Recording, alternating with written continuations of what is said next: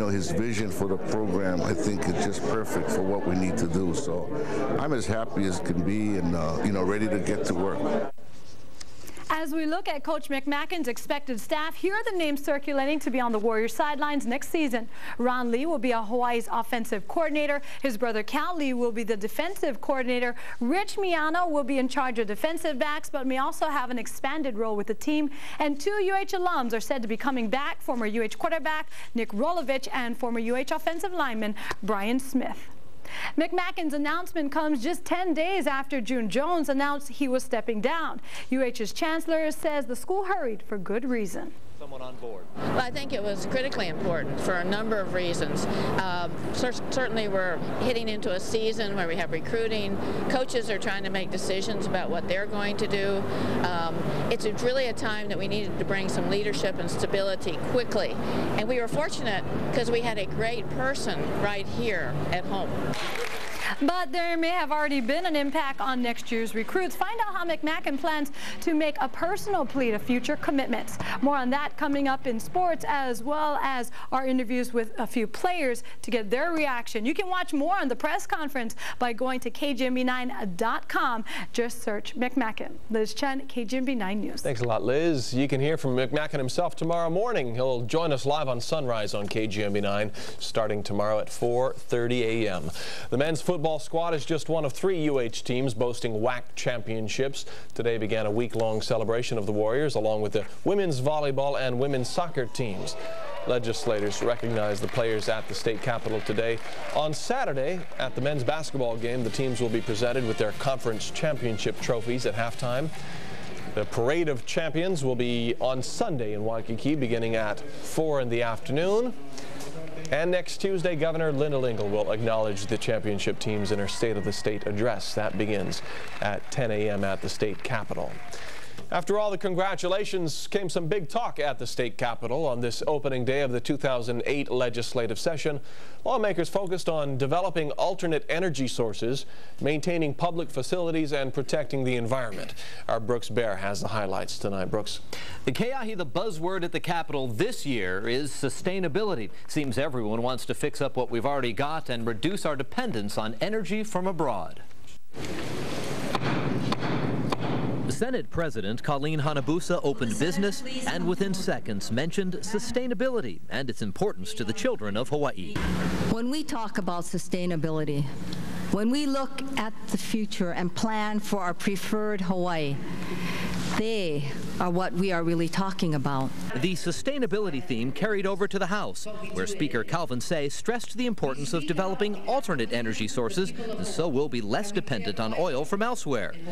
Following a week of speculation, the University of Hawaii introduced their new football head coach today.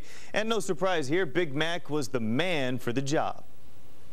Greg McMackin, head football coach at the University of Hawaii. When it was officially announced that Greg McMackin would headline the Warrior football's high-scoring show, McMackin spoke with the candor of a supporting actor rather than the lead character. This is a very humbling and exciting time for my wife Heather and I. And while defense may be Big Mac's specialty, he was quick to let everyone know that the team's identity was not going to change. We're going to keep what June has built. There's no reason to fix something that isn't broken. And with that said, McMackin admitted the coaching staff has been doing their best to hold on to recruits during this transition period. Recruiting is the heartblood of your program. We are going to keep the good players in Hawaii. That's going to be our main focus. Rich and I are going to go to Samoa. We haven't been off the island recruiting in 3 years. The guys haven't, they've done it by telephone. And you have to go in and you have to meet the parents. You have to sit down here, even here in Hawaii.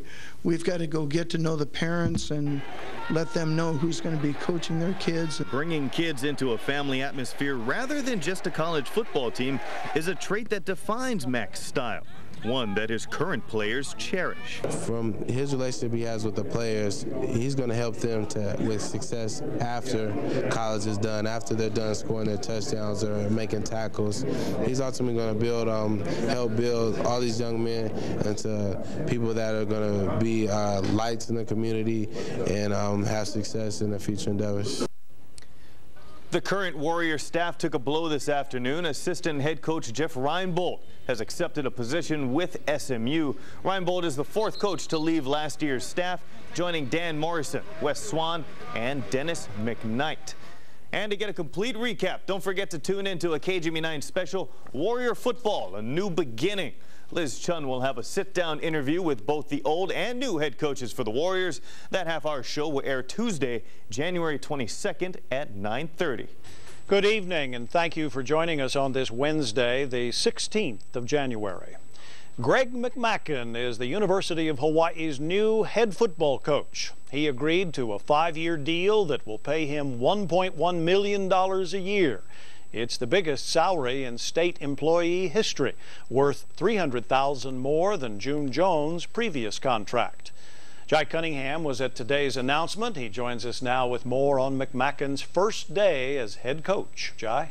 Joe, it's the second go-around for Greg McMackin here in Hawaii. He was the defensive coordinator in 1999 and once again last season. Now, Coach Mack says this is the last contract he wants to sign. Greg McMackin, head football coach at the University of Hawaii. The announcement ushered in a new era in UH football. But don't expect too much change. One of the first things the new coach did was thank the old coach. The people in charge of the process were so very wise, because we needed to get going and keep the continuity that June has developed here. With recruiting deadlines fast approaching, UH officials said they needed to line up a new coach quickly. They did so in a little more than a week. We had a good process, a great committee.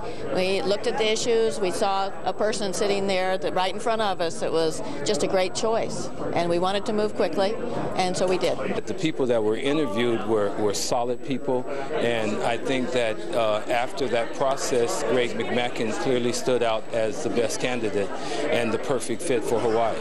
The veteran Coach Mack says the support has been overwhelming. I must have had over 2,000 emails, and my family and I read every one of them. You know, I've coached, somebody said I've coached for 40 years. I hate to really admit that, but this was my 40th year of coaching, and the two greatest coaching experiences, and I've said that over and over, and my wife knows this, was in '99 when I came here with June. The other time is this time. This was the greatest year I've ever been involved with. How's this for foreshadowing? Coach Greg McMackin's first head coaching job was at Aloha High School in Oregon. The team's nickname, the Warriors.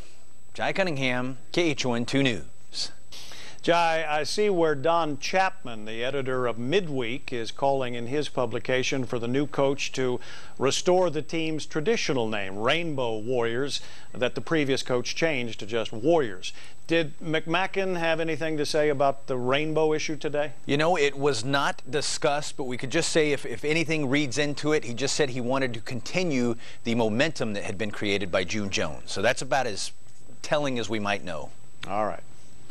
Thanks, Jai. June Jones, who left UH to take the head coaching job at SMU for $2 million a year, calls the hiring of McMackin the right decision. Jones said in Texas, quote, "I'm excited for Greg, the staff, and the players to be able to continue some of the things we started.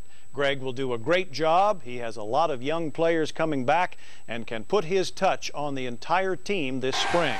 Most UH fans we spoke to agree the university made the right decision in hiring McMackin. It's probably one of the smartest things our president and chancellor has done. So good for them. I'm glad they made a positive decision, but a quick one. He understands the place for the UH team. He already understands the direction we want to move in. So I think it's going to be a great fit.